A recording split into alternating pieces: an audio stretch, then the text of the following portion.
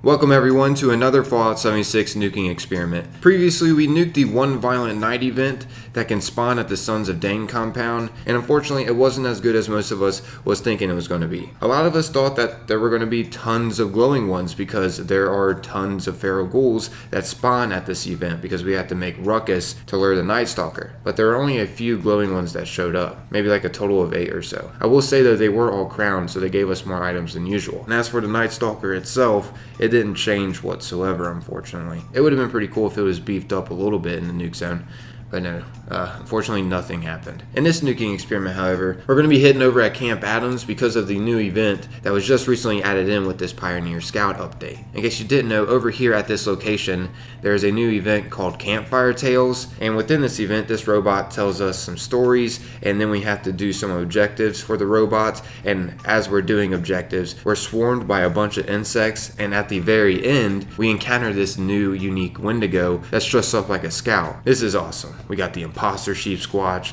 the actual real sheep squatch, and now this unique Wendigo scout. Which, by the way, you can learn a little bit about this unique Wendigo if you listen to the dialogue the robot says within this event. As you can see, this unique level 22 Wendigo is also named Camp Counselor Nia. So yeah, let's go ahead and see what happens when we nuke this location when this Campfire Tales event is going on. Let's see if Nia scales up any in level. As you can see, she's level 22 at the moment, and if we get a lot of glowing insects or not. Because as we just tested with One Violent Night, we didn't get as many glowing ones as we do feral ghouls just coming to that event regularly. It was odd. So yeah, let's go ahead and see what happens with this one. It's at least worth a shot to see what happens.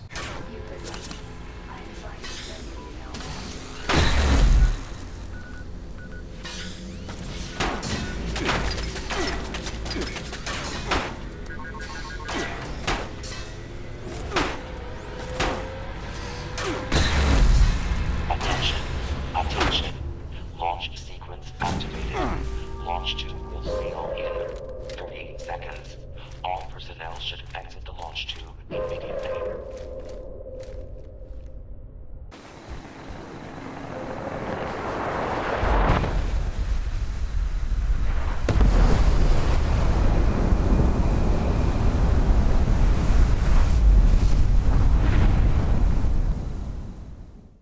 Okay, so the first time that we nuked this event, we learned that there were tons of glowing insects, as expected, because there are tons of waves of insects that are at this event.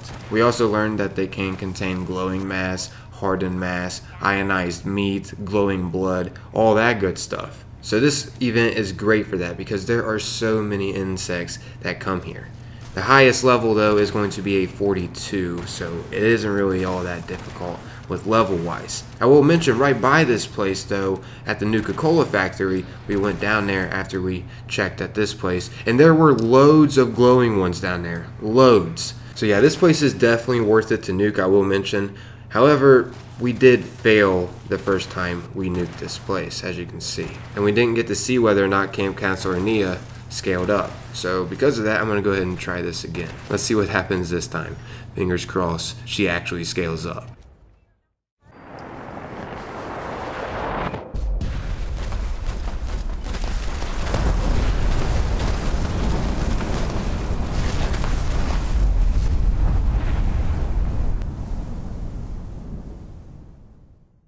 Okay, so the second time we nuked the Campfire Tales event, we had another interesting experience. We got loads of glowing insects to take on, which had loads of important ingredients that we needed to gather. However, this time for some reason, we didn't encounter the special Wendigo whatsoever. We did complete the event this time, but we still didn't get to see Camp Counselor Nia, which was disappointing because one of the things that I want to figure out during these experiments is if this unique Wendigo scales up or not. So I'm going to go ahead and nuke it one more final time. Hopefully, third time's a charm and we can figure out if Nia scales up. Let's do this.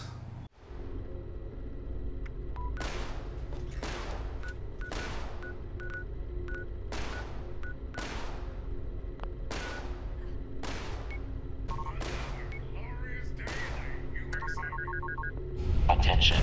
Attention. Launch sequence activated. Launch tube will seal in 3 seconds. All personnel should exit the launch tube immediately. Launch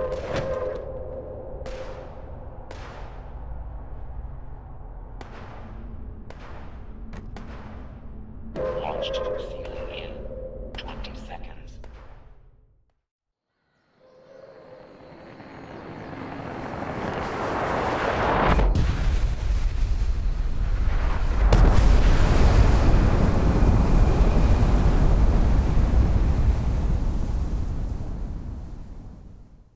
Okay, so I'll be completely honest, I did not feel like doing this again, but I have to say it was well worth it because this one, we figured out that she actually does scale up. She scales up 20 levels from her regular level at 22. She can reach all the way up to 42, which, hey, I mean, it isn't like incredibly high, but at least we figured out that she can scale up when in a nuke zone. So awesome, we actually now know that if you do nuke this area, you're also going to be having a little tougher Wendigo fight at the end too. It seems just not every time you're going to get this. I will mention, once again, this place is great to nuke just because, for one, all these glowing insects that come here, and also you get that unique Wendigo to fight, as well as unique rewards from completing this event. Also, the Nuka-Cola factory is nearby that contains loads of glowing ones, as well as the Poseidon power plant, which also has tons of enemies. So overall, is this place worth it to nuke? Absolutely. This spot is now one of the best locations to nuke. It's not the best, but it's up there for sure. I'm out of here though, everybody. Thanks for taking the time to watch and listen, and hopefully you found this experiment enjoyable. If you did, consider taking a little bit of your time and leaving a like. That's always greatly appreciated and helps the series out a lot. And hey, if you want, consider sticking around my channel by subscribing for more future Fallout 76 content. As always though, that's totally up to you. Until next time, everyone, peace.